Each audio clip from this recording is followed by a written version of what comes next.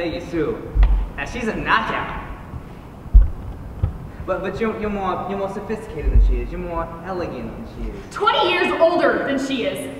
That hominy-fed hussy is one thing I don't, Tony. Youth. And that's one thing Edward's money can't buy me. Edward's money? That should be your money too. He hadn't made you sign that agreement. But he did.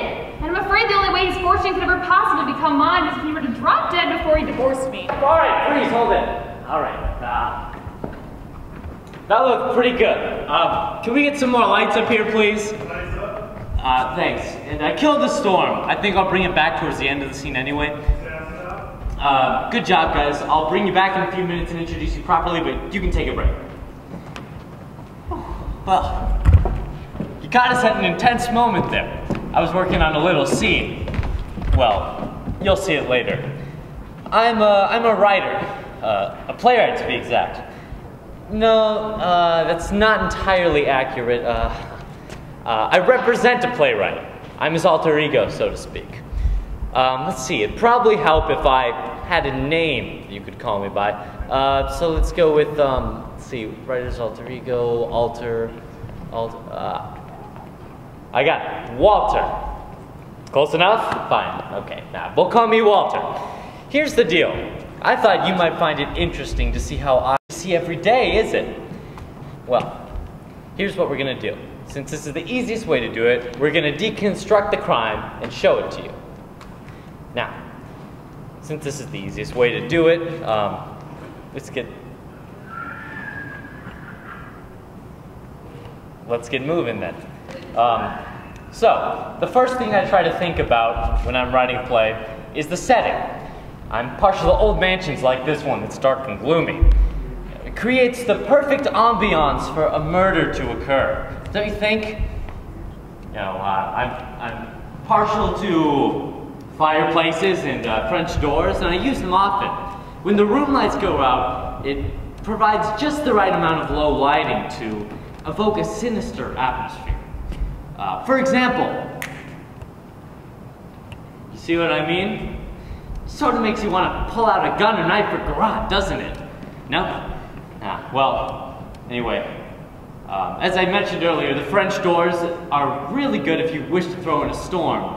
Although in my experience, I have learned to keep storm effects to a minimum, because if they go on too long, people in the audience start popping out and rushing down toward the restrooms. 86 the storm, please. Yeah, that's better. That's good. Yeah, oh, you, by the way. I noticed that it looked like you were just about to jump off and run down the aisle. If you could hold it until intermission, I'd greatly appreciate it. Thank you. So, going onward, sliding doors are great too. They work great for sudden entrances if you want them for that. Generally in my plays, I put some stairs back here to let you know that, that the house is at least 2 stories high. The characters can go up and down them to their bedrooms, presumably. Up left here, there's a passageway to the kitchen and other rooms in the house. Off right, there's an entrance for a doorway that stimulates a entrance and exit for the characters leaving the house. Above the fireplace over here, there's a door that provides the killer to do his thing, or her thing, if I choose to use it for that matter. When it comes to writing plays, I'm an equal opportunity playwright. Anyways, that brings us to the subject of suspects. I guess I should probably introduce to you tonight's cast of characters. There are quite a few of them, I'll warn you. You know, it'd be no fun trying to guess who a murderer was if you only had a few choices. I'll start with the people that you just saw. Allegra, Tony! I should mention that we are in the household of Edward Worthington, the ruthless and powerful millionaire. Now, these two, Allegra is Edward's wife, his second wife, I should be clear about. Help me out. When Edward grew tired of his first wife, Justine, he divorced her and married me. It's an old story. Middle-aged man dumps first spouse for trophy wife. I suppose I should be grateful he didn't name me Heisman. Not a chance, my dear. You know, I do go for laughs, but I draw the line at low comedy. The language suits you perfectly. It's beautiful and mysterious, just like you. Thanks. I will do my best to live up to it.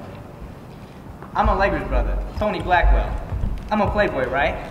Can I help it if women find me irresistible? Hey. Yeah, you. How about meet me after the show, gorgeous? I know this nice little intimate place. We can have a supper for two. Soup, and now I'm not so sure. I bet you, Sue. Now she's a knockout. But you're more sophisticated than she is. You're more elegant than she is. 20 years older than she is. That hominy-fed hussy is one thing I don't, Tony. Youth. And that's one thing Edward's money can't buy me. Edward's money? That should be your money too. Dad made you sign that agreement. But he did. And I'm afraid the only way his fortune could ever possibly become mine is if he were to drop dead before he divorced me. All right, please hold it. All right. That looked pretty good. Can we get some more lights up here, please? Lights up. Thanks. And I killed the storm. I think I'll bring it back towards the end of the scene anyway. Good job, guys. I'll bring you back in a few minutes and introduce you properly, but you can take a break. Well, you caught us at an intense moment there. I was working on a little scene. Well, you'll see it later. I'm a writer, a playwright to be exact. No, that's not entirely accurate. I represent a playwright. I'm his alter ego, so to speak. Let's see, it'd probably help if I had a name you could call me by. So let's go with, let's see, writer's alter ego, I got it. Walter. Close enough? Fine. Okay. Now, we'll call me